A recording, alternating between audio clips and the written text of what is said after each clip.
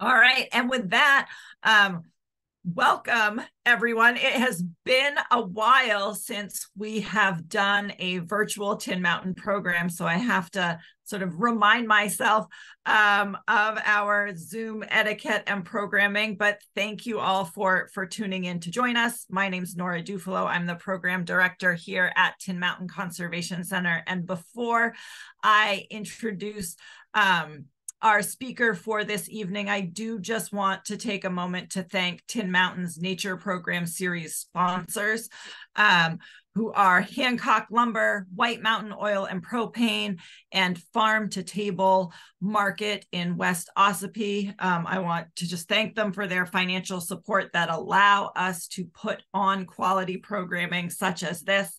I also want to thank those of you who are current members of Tin Mountain Conservation Center. Your membership dollars also go towards helping us fulfill our mission, including, putting on great programming. And in addition to the great programming that we have this evening, we have coming up for the remainder of 2023. We'll just put a plug in for 3 upcoming programs and events.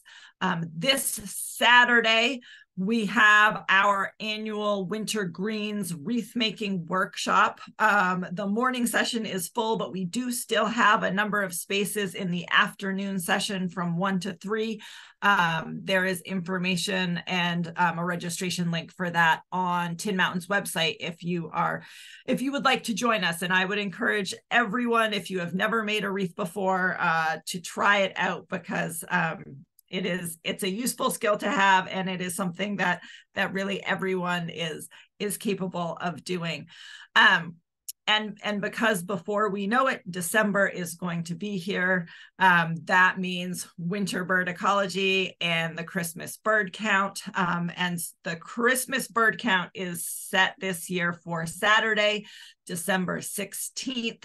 And in advance of that, we are hosting our winter bird ecology evening program, which is a great way to brush up for the Christmas bird count or just for, feeder watching at your house. And that is set for Thursday, December 7th. That program is actually going to be virtual as well, and will be led by our former board member, Will Broussard. So always a popular program. So lots of things coming up at Tin Mountain. But we are very excited this evening, not so much about the topic itself. I hasten to use the term excited and spongy moth in the same sentence. But we are very excited to have Logan Anderson back to present, or back on screen, I should say, to present. For those of you who don't know, Logan is our former resident bird intern. And during his time at Tin Mountain, in addition to all of the point counts and veg surveys, he happened to be there during the defoliation of the Michael Klein forest, which got hit hard 2 summers in a row from spongy moth, and saw that as a unique opportunity to look at the effects of these spongy moths on the bird communities there. So really taking an unfortunate event and turning it over and looking at it as a research opportunity. Logan is a graduate of Virginia Tech and is currently a graduate student at Kansas State University. So please join me in welcoming Logan. Since it has been a while since we've done virtual programming, I will just ask that if you have questions during the program, if you want to type them directly into the chat feature, I will be monitoring that.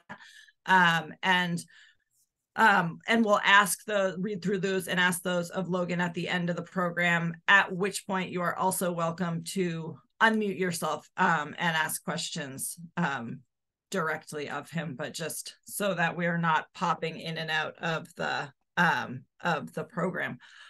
All right. And with that, Logan, I'm going to hand things over to you. Sweet. Thank you so much for the introduction, Nora. It's really awesome to see some familiar faces out there. And I'm really excited to talk about this research project, which, I had first developed in my first week or two at Tin Mountain and carried out kind of the statistical analysis and scientific process throughout my time at Tin Mountain. But I do want to give some context as to why I chose it. And Nora kind of alluded to the reason why I ended up going with the Spongy Moth project. But when I first arrived at Tin Mountain in August of 2022, I missed that first exit coming off of 16 to go up Bald Hill Road, and ended up hitting the exit on Bald Hill just up by the Dunkin' Donuts. And as I was coming up Bald Hill, I noticed all these trees on either side of the road were just completely defoliated. And at first I thought it was some like fungus or some sort of blight that was coming through and wiping out everything, but basically within the first day of me being there, one of the trout interns at the time, Will BB, told me that spongy moths had hit the decline really hard. And it was, I mean, one of the first things I thought is, how is this affecting the bird communities in that forest? And so this is one of the projects I had first proposed to Katie and ended up being the one that we decided to go with. For some historical context on spongy moths, they were first released by accident in Boston. There was a French-American insect scientist, an entomologist, who was keeping a terrarium of spongy moth adults for some reason next to his kitchen window. And of course, at some point, he came home and realized that the cage was open, and so was his window, and the nearest patch of trees was his neighbor's yard. And so he went over to his neighbor, being a pretty good scientist in what he knew was going to happen, and told his neighbor to burn down the forest because he thought it would be a disaster if these things were ever to spread across the eastern US. And his neighbor told him no, and these things ended up spreading throughout New England within the first 15 years. You can see on that map on the left. And by the last few years, they've started reaching places like North Carolina and Kentucky. This was not an invasive species that I was particularly familiar with in Virginia up until relatively recently. But as you can see with the pictures on the right, what they end up doing to forests, it looks pretty drastic. It doesn't look great. They remove the entire canopy layer, especially in deciduous woodlands. And why would it be important to study spongy moths right now, given that they're really only in this relatively small area of the Northeast and Mid-Atlantic? Well, as you can see with this map, in the light green, we have urban deciduous tree canopies. Those are tree canopies that are especially vulnerable to spongy moths, number one, because they're living in areas that aren't great for them to live in, urban areas.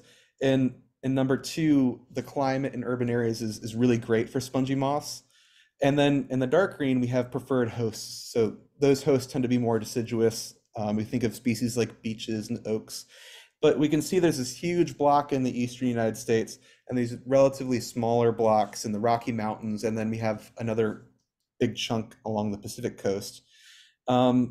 It's important to study the effects that spongy moths have on forests, because we can think of something like a salamander. If we remove that canopy layer for a summer or two, we're drying out the soil, which is reducing the number of insects that can be supported within the leaf litter and within the first few inches of the soil layer. So we're reducing, for number one, the number of insects that we have in our forests, but something like a salamander, which prefers moist soils to be able to breathe and respirate, if we dry out the soils, we might not see as many salamanders. And this might be especially pertinent for people or for scientists in the southern Appalachians, where salamander diversity is so high.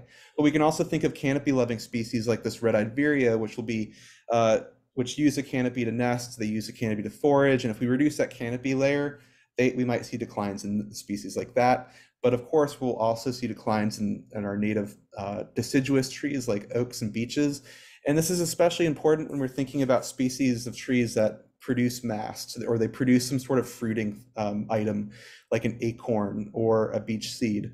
There's so many species, especially in eastern forests, that rely on oaks, for instance, as a food source. especially given in the last 100 years we've lost some of our big mast species like butternut and American chestnut. So if we lose oaks, that's a really big deal. We'll lose a lot of different bird species such as turkeys and quail in the southeast, but we'll also lose a lot of mammal species like different squirrel species, black bears, and at least we'll see reductions in those populations. But we can also see declines in understory species, or at least understory species could show varying effects. I'll talk about potential effects that spongy moss might have on understory species later in the presentation, but we could very well see like declines in ovenbirds across the range.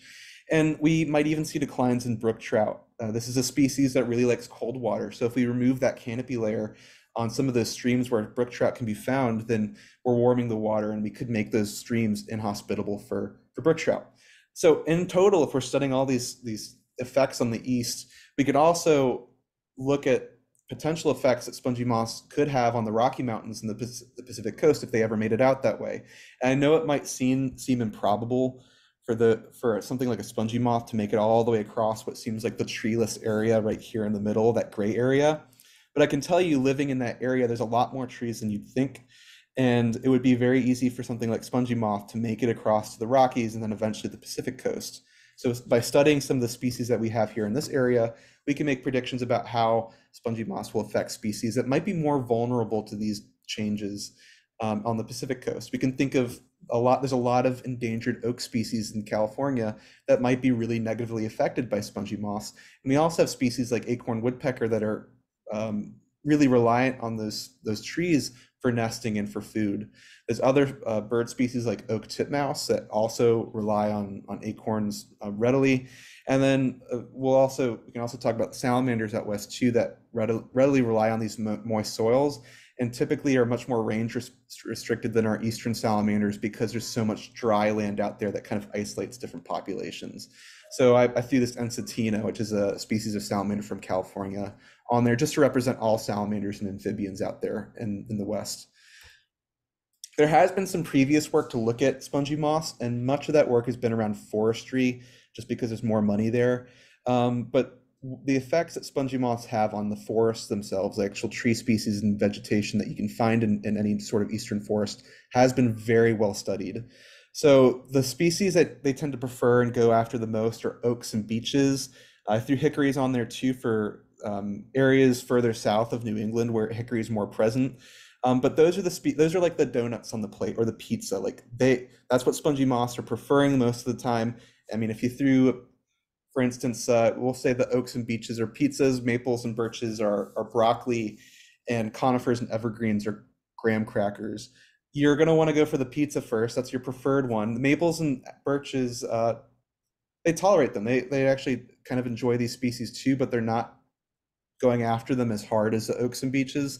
We could think of that as like broccoli. I love broccoli. I'll eat it, but it's not going to be like pizza. I'm going to go for the pizza first. And lastly, we have conifers and evergreens. And this is like the graham crackers of the tree world for these guys. They don't want to eat them, but it's like a last resort. Like if they're starving, they will eat the graham crackers. They'll go after them. But the trees also react in varying ways. Your oaks, your deciduous trees, from your oaks to your maples and aspen, they can take a number of hits before you can knock them down. From the literature I read, it was something like 2 to 3 summers of hard hits will trigger high death or high mortality in these populations. And in the conifers, they react differently because it only takes once. Once they get knocked back, they don't really come back from that because they're not adapted like maples and oaks are to even having these successive hits by any sort of insect at all, because they have these waxy cuticles on their leaves. So there's a study out of Cape Cod that looked at pitch pine, and once the moths hit the pitch pine after going after oaks and beeches, they just saw almost complete mortality in those trees because of that. And so that's especially worrying, but luckily I haven't really seen any of that at Tin Mountain, so I think our forests are relatively safe from our conifers being hit by them. And there's also been some previous work with birds. There honestly hasn't been a whole lot, but a lot of the work that's been done has looked at cuckoos. So in the Northeast, that would be yellow-billed and black-billed cuckoo, and how they react to spongy moth defoliation events. They actually increase in population. These are huge caterpillar eaters. They don't mind eating the spongy moths, even though the spongy moths have a really spiky outer like epidermis or skin that most birds usually can't get through. But the cuckoos can do a good job of getting through the spines, and they eat spongy moths, and actually they'll show up more readily in areas with spongy moths than in areas that don't have them. And there's been some work to look at hairy woodpeckers, and the research here has been conflicting. There was a study that was done back in the early 20th century that said hairy woodpeckers love spongy moths, and there's been some more recent work that's kind of disproven that. So, but I think it's still an interesting. I threw it on here, and I actually did look into hairy woodpeckers, and I'll talk about what happened with them in a little bit. But we can also see that they affect canopy species. Like I talked about with that red-eyed vireo, if you remove that canopy layer, there's species that rely heavily on a dense canopy. You can think of red-eyed vireo or scarlet tanager. There hasn't been a whole lot of research into this. There was one study in Connecticut that looked at breeding bird survey routes, and it actually looked at areas with spongy moth defoliation and areas without spongy moth defoliation, and they didn't see a whole lot of change in those canopy species. But I threw in some canopy species for my project just to see if there was any differences that I could detect. And then lastly, we have understory species. And there, in that same Connecticut study, the only understory species or shrub-loving species that they found that actually increased in spongy moth defoliation areas is house wren. But I wanted to look at some other effects that spongy moths had on understory species. So something like a house wren loves a dense understory, and that would make sense if you remove the canopy of the forest. What else is there but more sunlight under that canopy now? So you can get a robust understory of shrubs and herbaceous, and a robust herbaceous layer. So something like a house wren might do really well on a robust understory, but you can think of something like an ovenbird that might prefer something more mixed, might not do as well as something like a house wren. So that was some of the previous research, and I wanted to add to this by looking at these 3 field sites. These should be familiar to most of the people watching, but I used 3 sites that are owned by Tin Mountain. The one that got hit the hardest there in the middle is Klein. It was hit particularly hard in 2021 and 2022. So that was the area of prime study. That was my experimental plot, you could say. And then Rockwell I added to the data set too, because I wanted that to be the control. Rockwell was not hit as hard as Klein was. There were some areas, I don't know if you can see my mouse, but right there in the middle where there wasn't defoliation, but it wasn't as severe as any place I'd seen on the Klein. So I used Rockwell as a control because it's right next to Klein. It's got, for the most part, the same forest makeup. At least initially, I thought it had the same forest makeup, but I'll talk about some of the challenges I had going with this study going a little bit later. And then lastly, I added bear paw on here. And bear paw initially was going to be one of my controls as well, but I ended up doing bear paw as a completely separate kind of side of the project that really didn't deal too much with spongy moss. Instead, I really wanted to see what some of those patterns in those same bird species looked like at bear paw, especially given that bear paw is acting more like a natural forest would, and that there's some disturbance that already occurs there. You can see on the map there on the right there, I put, this is from a previous study, but it lists some of those areas where there was actually some tree cuts that happened. And those cuts were made to simulate what a fire or an ice storm would do if it went through a forest. And so it's theoretically acting like a more normal spot than Rockwell or Klein, because Rockwell and Klein are protected for recreational and educational purposes. So we don't see that same sort of disturbance go through Rockwell and Klein as we would at bear paw.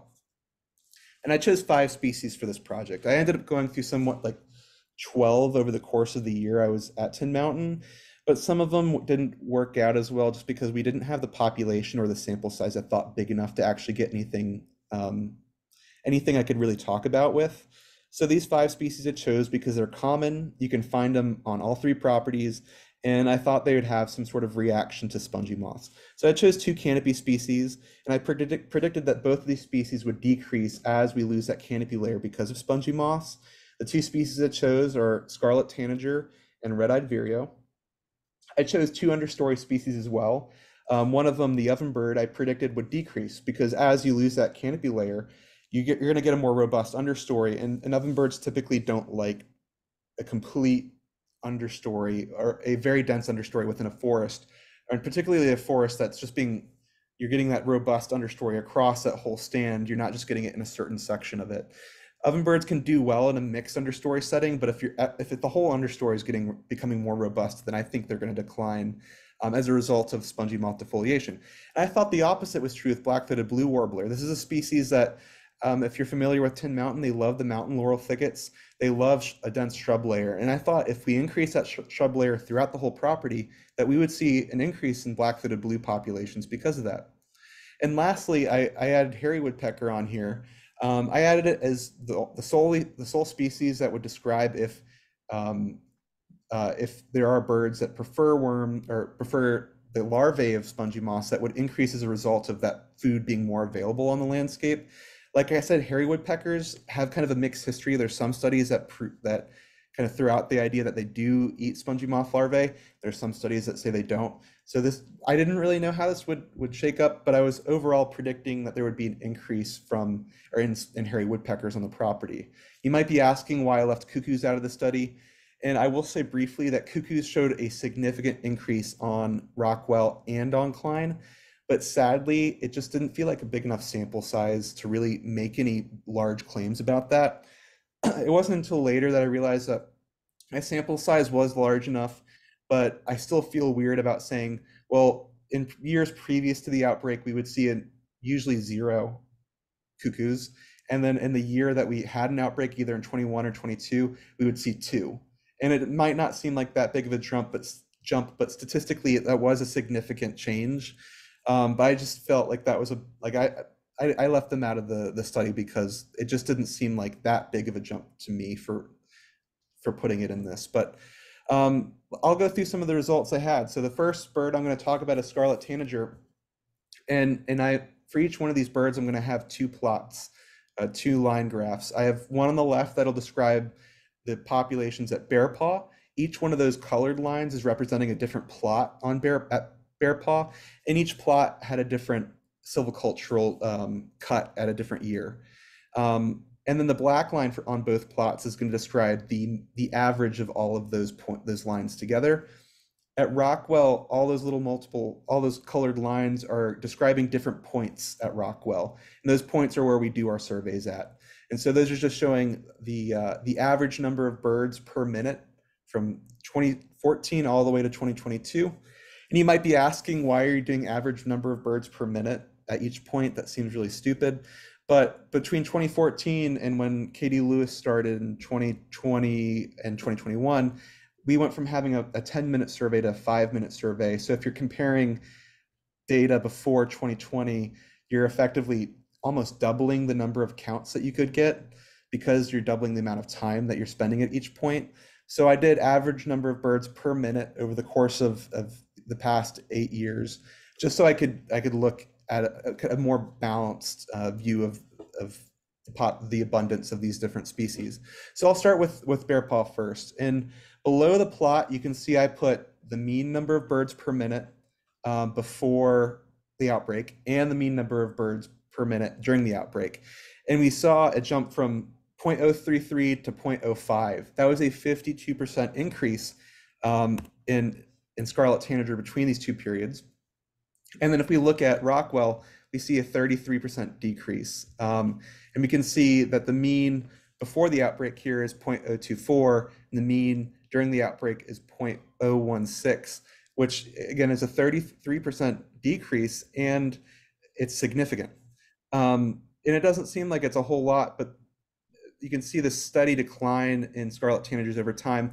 And what I will say about this is I don't know if this is due to spongy moths, because scarlet tanagers aren't doing well overall. And so I'm thinking this decline seen here at Rockwell is just indicative of what's going on with the population overall, and that there really wasn't any effect of spongy moths here on Rockwell's property, on the Rockwell property. Whereas if you look at bear paw, why do we see an increase, a 52% increase, by the way? I think it's because there we had all these different cuts, and over time those cuts are growing in, they're becoming more mature, and scarlet tanagers are taking advantage of that increased canopy. And then finally, I made a comparison between Rockwell and Klein. Remember, Rockwell is my control here, and Klein is my experimental area. And we actually saw a 17% decrease. And now a 17% decrease between these two times, I would say is definitely a decline occurring here. But what this p equals 0.005, what that's meaning is that this decrease that we're seeing isn't statistically significant. And it's just a fancy way in science of saying, well, there's not that big of a chance that this is actually a decline. There's actually a pretty good chance that this could just be, the population could be staying stable, or there might even be a little bit of an increase. But because my sample size was so big, I'm going to say that there's a likely chance that that 17% decrease, there's something going on. There's probably some declines at Scarlet Tanager on Klein because of spongy moths or maybe some other reasons. Next, we have red-eyed vireo. At Bear Paw, we saw a 40% increase in red-eyed vireo between those pre-outbreak years and those outbreak years. And remember, spongy moths didn't hit Bear Paw. This site was safe from them. But I think that increase that we're seeing is matching what I said with the Scarlet Tanager, and that canopy layer is becoming more robust, it's increasing. So red-eyed vireos are taking more advantage of that. Their populations are increasing at Bear Paw because of that. And if you look at Rockwell, we have a 25% decrease. And this is going to be a trend going forward, but Rockwell birds are not doing too well. And I'm not really sure why. But we see a 25% decrease. And if we look at those years 21 and 22, those are not too different from what's going on in 2019 and 2020. So I don't think spongy moths are having any effect here. I think what we're seeing is just like everywhere in the East, we're seeing the steady decline in birds, and red-eyed vireos are a part of that decline. And then if we look at Rockwell and Klein, we see a 65% increase. This is where I predicted red-eyed vireos would be decreasing. So why the heck are we having like almost double digit or a twofold increase in red-eyed vireos here? I'll talk about some of the ideas I have a little bit later, but I will say this was baffling to me. When we look at ovenbird, we have a 2% increase at Bear Paw. So they're doing okay. They're just kind of riding it out. Their habitat there has not changed for them in any significant way. And if it has, the population's not really reacting to that. We can also see this kind of cyclic pattern here where we have an increase and a decrease to 2019, and we're riding that increase again. And I think we're reaching a plateau here in 21 and 22 because that forest, as it's maturing, is kind of reaching like the maximum goodness for ovenbird. It's reaching the maximum habitat potential, at least for the forest currently as it stands. And then at Rockwell, we see a steady decrease over time. And these decreases are continuing before the outbreak even hits. So again, I'm thinking that there's really no effect by spongy moths here, but an overall just mind-boggling 70% decrease in ovenbirds on Rockwell. It's very sad. And again, I'm not really sure what's going on here. I mean, speaking with the staff when I was working there, it didn't seem like there was that big of a decrease or a change in the habitat during that period in time. So I'm not sure why there's this huge decrease in ovenbirds as a result, but maybe after this presentation, we can spitball some ideas. And then if we compare Rockwell and Klein, we see a 38% decrease, which is more in line with how their populations are doing overall. With many forest birds, we're seeing around a 25% decrease in their populations. So the fact that we're seeing a 38% decrease on Klein, I think that decrease at Klein is probably just representative of what's happening across their range. And then we also have black-throated blue warblers, and as you'll recall, I predicted that these guys would increase. As we increase that shrub layer in the understory, we should be increasing the number of black-throated blue warblers that are taking advantage of that shrub layer. And so on Bear Paw, we see this initial increase followed kind of like the ovenbird here in this kind of cyclic cycle. And it's interesting because they're both understory species, so they might be reacting to similar changes within those forests. But we overall see a 25% increase, which I would also say is, even though it doesn't count as statistically significant because we have a high p-value here, I would still say it's likely that black-throated blue warblers are increasing at Bear Paw. But we see the exact opposite when we look at Rockwell. We actually see a 52% decrease. This decrease is significant, and we can see that occurring since 2015, which is again mirroring many of the species that I've talked about already. We're seeing this very steady decrease over time. And then when we hit 2019, we see this leveling off and this kind of steady state within this population.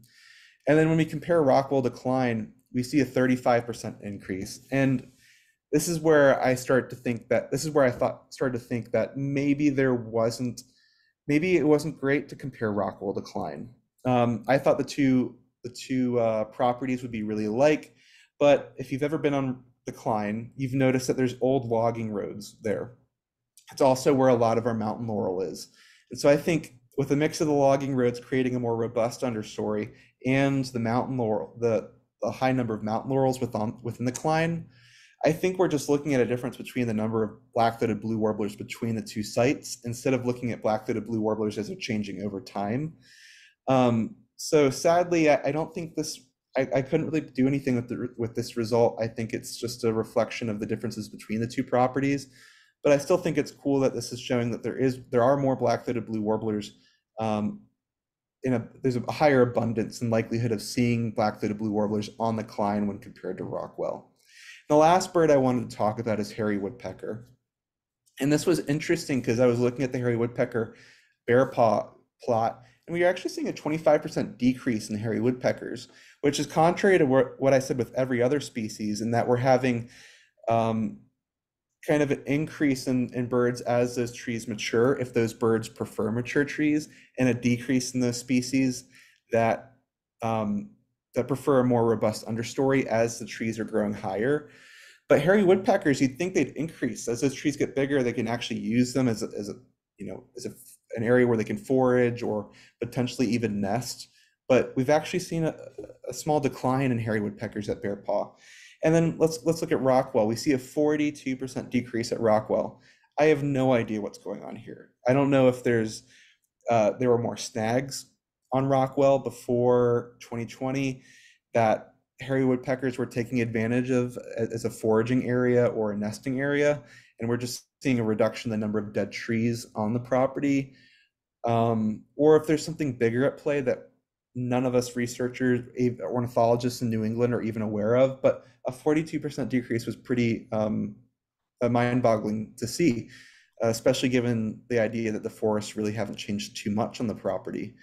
And then when we look at the difference between Rockwell and the decline, we actually do see a 14% increase, which could be a result of the habitat differences between the two properties, or it could be a result of the spongy moths and the hairy woodpeckers taking a little bit more of an advantage because of their infestation. And again, I'm not sure if I can really make any conclusions between the two sites, given that I've started to realize that they're more different than I initially realized.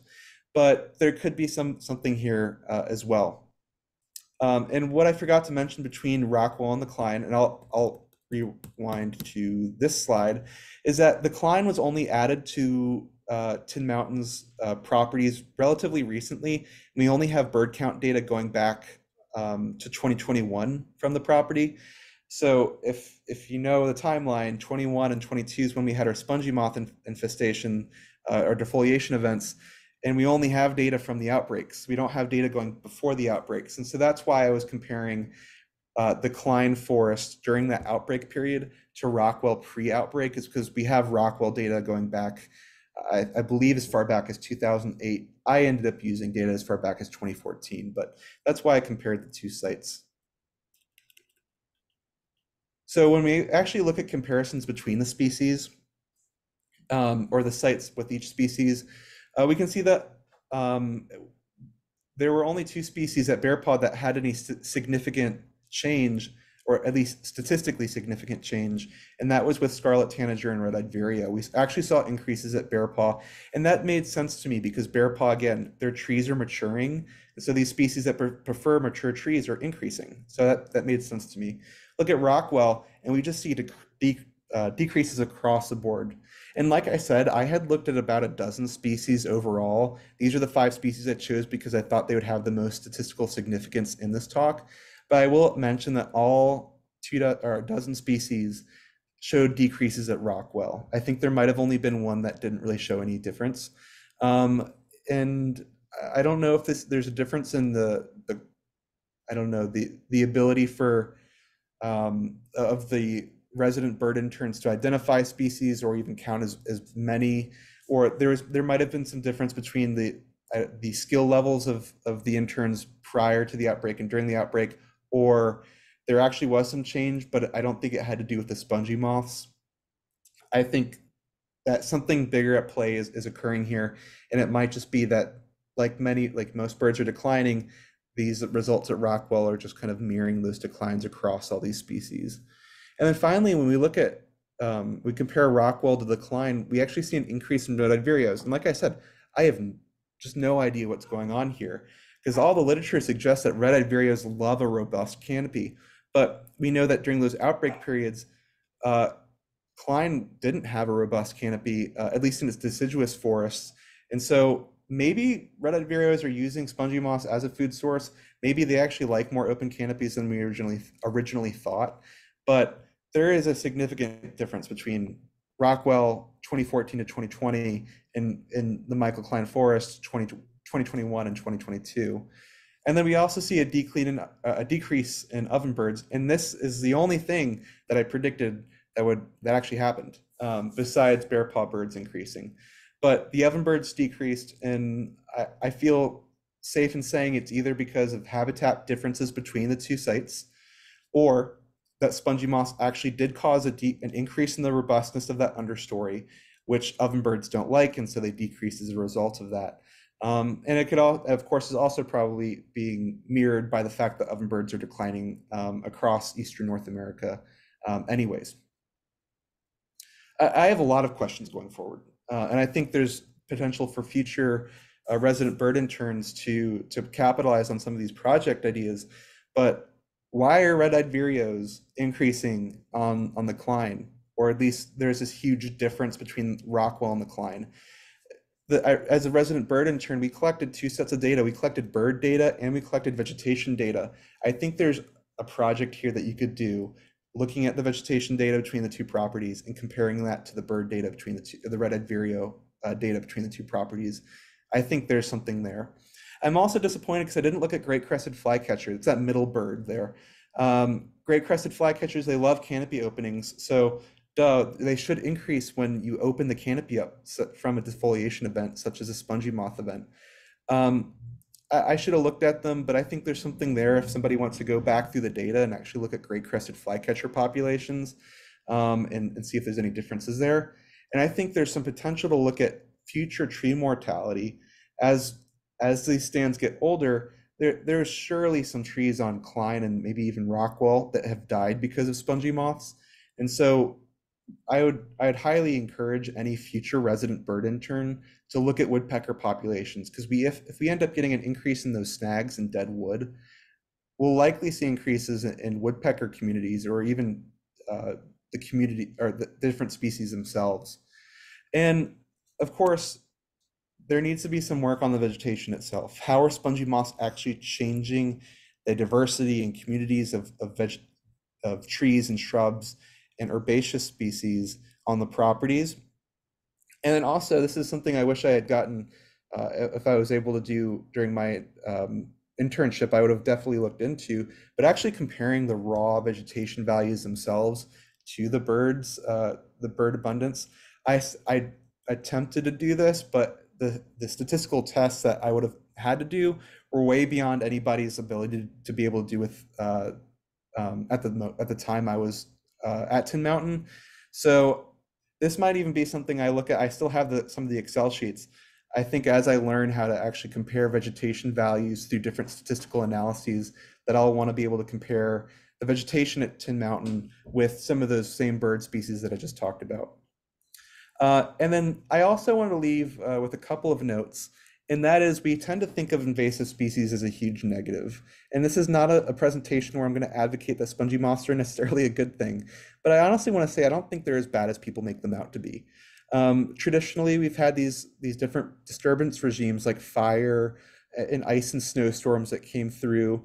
But for number one, I mean, Tin Mountain got pretty close to catching on fire a couple years ago, if I remember right. That was before I got here, but fire used to be a more common disturbance on the landscape. It's something that's suppressed more now. But we're losing our fire disturbance here. It's not as common as it used to be pre-European colonization.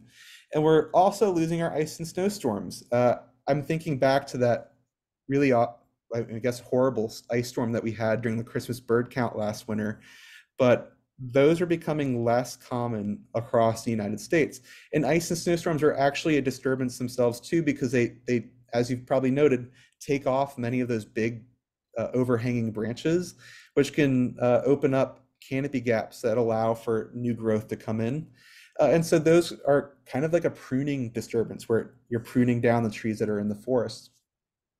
But I'm going to leave it here with spongy moss and kind of conclude that spongy moss are acting kind of as a new disturbance regime.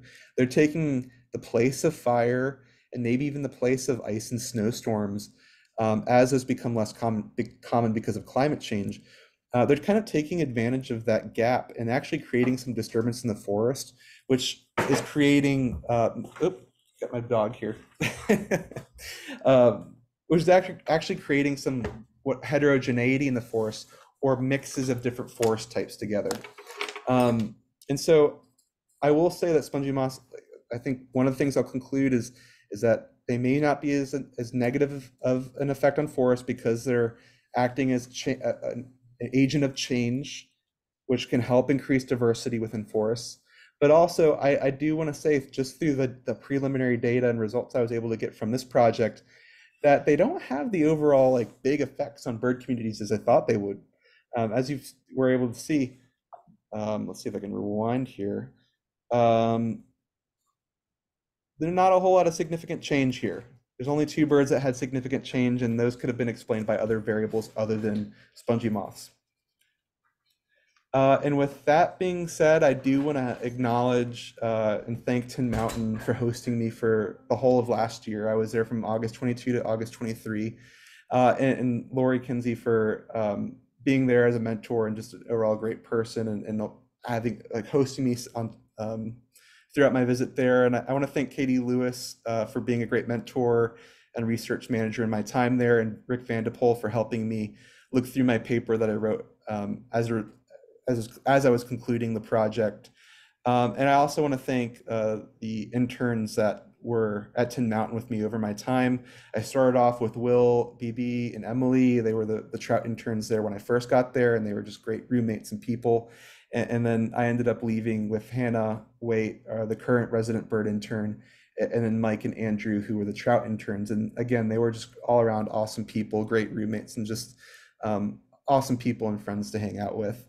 And then lastly, I want to thank the Tin Mountain staff for just being such good hosts to me while I was there. And I ended up becoming really good friends with many of the staff members as a result of my time there. And I should say, I forgot to mention, I just want to thank New Hampshire, because it was an awesome state to be able to explore and bird while I was living up there. And ditto to Maine. Maine was awesome. But with that being said, are there any questions? All right, Logan, thank you so much for that. In terms of questions, there's one that came in during your presentation, and you had mentioned with a number of the birds, just the decline in bird populations at the Rockwell Sanctuary. And so the question was, does the higher incidence of human activity account for bird species decline in the Rockwell Sanctuary? That's a great question. And I mean, I wouldn't be the person to ask if the number of people has increased, and at least their presence on the property has increased since 2014, since I was only there from 2022 to 2023.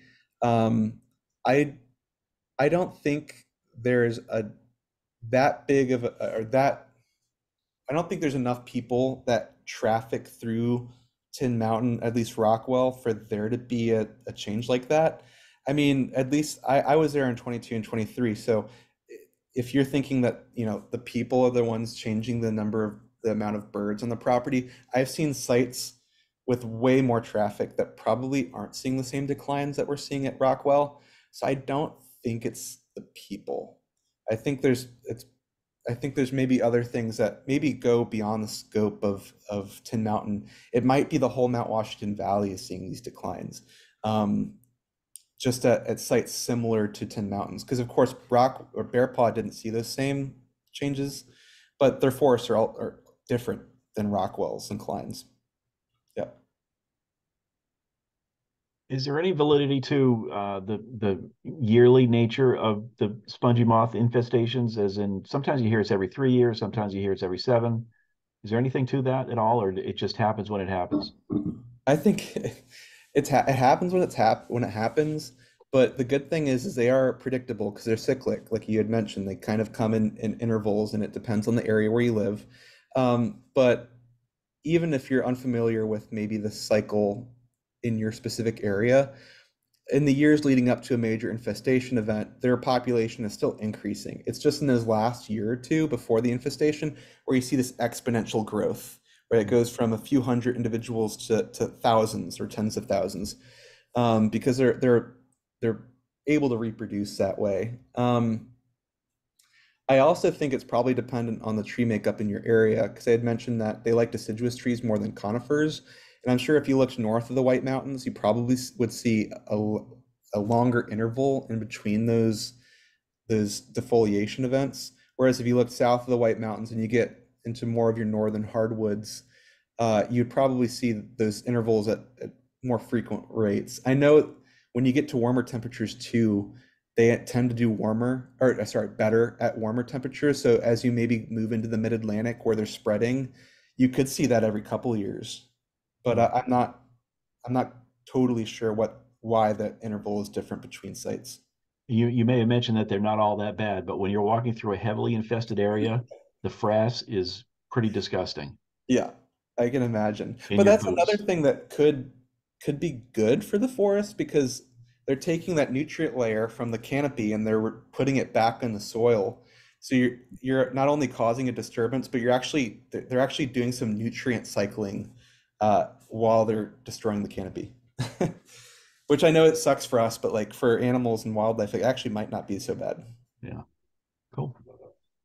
Hey, Logan, this is Rick. I read something, I think within the last year, that said that well, it looked at a lot of different passerines, but it said that red-eyed vireo populations were actually overall on the rise, and there was no explanation for that. And I wondered how, well, one, do you agree with that? And two, does that factor into what you looked at here in your mind? I think there I think there is some you could maybe make some conclusions on why red-eyed vireos are increasing in population if you look at the entire breeding population, because like many birds, they're moving north. And so those areas in the southern part of their range, it might be acting like a funnel. So at the southern part of the range, there's less area where the red vireos already are. So the declines as the climate's warming down there beyond what they can tolerate is Okay. moving more slowly than if you look at the northern parts of their range, where you might see like expansions that are happening a lot more rapid than those declines in the southern part of the range as they're being pushed north. But at a place like Tin Mountain, I don't think those declines are I think there's declines across New England and probably many areas in the Mid-Atlantic, just because um, their populations and their wintering grounds aren't doing too well. And so the areas where our birds go in the winter are probably not doing as well as some other areas that are more successful, particularly the birds that are on the northern front of their range. So you can look at eBird trend maps if you go to the science tab on eBird, and it'll show you which areas specifically are having declines and increases according to eBird data. But Okay. if I remember right, New England's not doing well. So that's what that was referencing. Okay. Well, that would lend credence to what you found in your numbers on Tin Mountain property then. Yeah, and I would say anecdotally that the last outbreak, these things were eating hemlock and white pine. Mm. Yeah. Definitely hemlock. They'd get different sections of the trees. Some sections of the trees are still dead, and other parts are living. Seems They to were me. eating the graham crackers. Yeah, they were big. Well, might have just been the saturation, but but I'm also confused because, and again, anecdotally, but I've got several pretty large oak trees on my lot and adjacent to my lot, and they all survived. But then adjacent to Bald Hill, there was an area where hundreds of oak trees died, and I wonder why. Where the oak trees died because of the spongy moth infestation. Yeah. Yeah. I was Go. saying, Rick, Bartlett didn't get hit. Bartlett got hit hard for 1 year. I think part of the issue is that Bald Hill got like where we were got hit heavily 2 years in a row. So Yeah. I think that that's an added stress. And then there was a question for this summer, but because I think because of the weather patterns that we had, and the cold, wet favors the virus and the fungus that keep them in check. We didn't see that a third year of heavy outbreak here. Right. Okay, good. Thank you. I think, like echoing what Nora said, trees are under different, I mean, they can't move to get different resources. They're just kind of like, they're put in a spot and they kind of have to do what they can with what they have. And so trees that are in poorer soils or soils that just drain quicker are probably under more stress than birds that are on better soils. And so just any added stress is going to increase their chance to die. So that should answer that.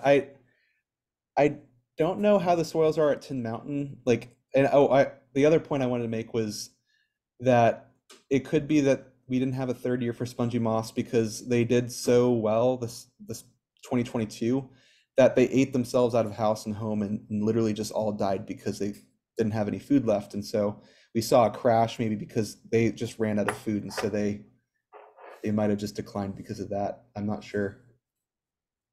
I have a question. In 2022, I got like 3 different companies knocking in my door, offering me that they will spray my trees, and I cannot get the spongy moth. That was before the summer. That was like a springtime, and I say, well, I don't think there is any a spray that you can do against this and things like that, and I let it go. But is it possible to have a spray? Because I know that in what it was, I mean there are trees that you can spray, but not from a spongy mulch, but from other bugs, and you can help them to survive. Yeah, is it any spray against this or no? I don't know if you can. Does anybody know if there's a specific spongy moth spray, or is it just a generic insecticide? I think the generic insecticides that kills everything, bees and everything. Yeah. Oh. Yeah. Mhm. Sorry. Well, if it's a generic insecticide, I would say it's probably best not to do it because your insect communities outside of spongy moss probably wouldn't do well because spongy moths are increasing, so they're eating everything to the point that other insects probably wouldn't be able to eat too much. But those insects are still there. They're just less of them. Whereas if you use a spray, you're killing all your spongy moths, but you're also killing all the other insects. And then spongy moths typically are doing well off the property, off the trees that are being sprayed, so they can just come back on those trees once those trees have kind of dissipated that spray at whatever point it is. So I would probably advocate against not using the spray. I think they're not that bad anyway, like to the point where you should be spraying your trees down with insecticide. Don't worry, I am against chemicals. Sweet. That's what I like to hear. Chemical, plastic, Yeah. favor of recycling. Yeah. Sometimes I forget I'm talking to a very sustainable and nature-oriented audience. I'm glad to hear that. Don't worry. Yeah. Thank you. Yeah. I have a question, Logan, or maybe just something to speculate about. Hi. Um, First of all, your presentation was awesome. I'm Thank you. very happy to see this. And I found it really interesting that there was such a decline in most, if not all, of the bird species on Rockwell that you noticed. And when there's also, to my knowledge, not a huge, like, nothing major that happened recently besides for just bird populations in general declining. And that made me feel curious about if that might not even necessarily be something that's happening on the Rockwell property, but potentially just the perils that they face in other areas and times of their life during the migration period and overwintering, like you said, with the vireos. And I know, especially outdoor cats and window strikes are huge drivers in that. Hmm. I wonder if it could be maybe interesting to look at like migratory versus non-migratory species on Rockwell and see if there's a difference there in their Hmm. population increases or decreases. Yeah, I think that's an awesome question.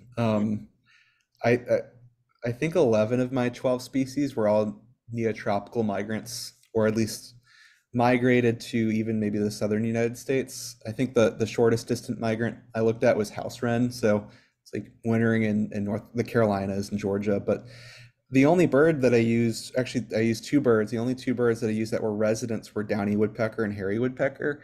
And I'm forgetting what happened with downy off the top of my head, if that was like the one bird that didn't do anything or not. But hairy woodpecker did decrease by, was it 42%? Um, yeah, 42% on Rockwell. So I mean, that's pretty, and it was a significant, statistically significant decrease too. So, I mean, it would be super interesting. I just I don't know what it would look like if you looked at chickadees or I don't know, anything else, like any other woodpeckers. All right, this is Tony.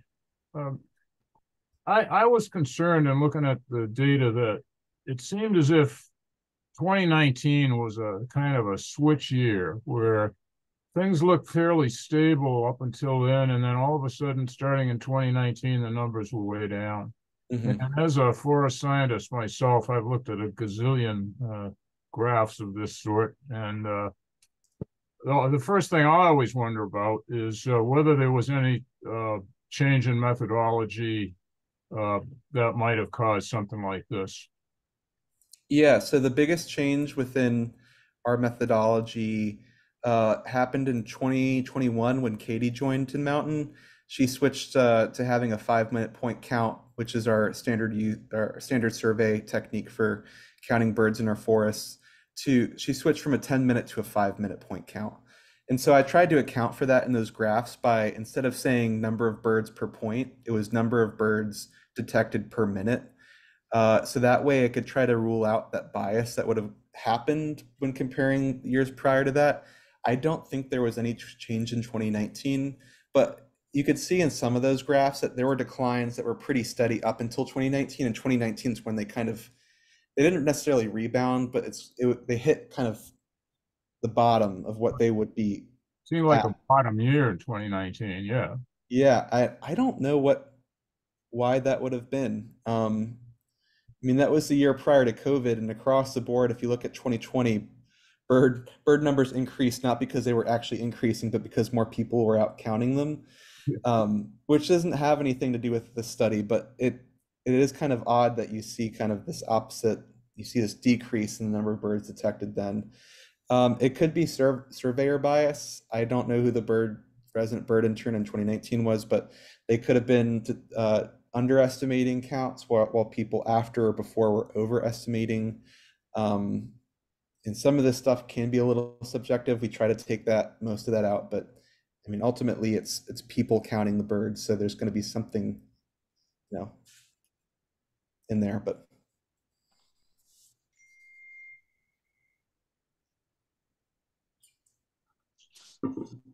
All right. Are there any other questions for Logan?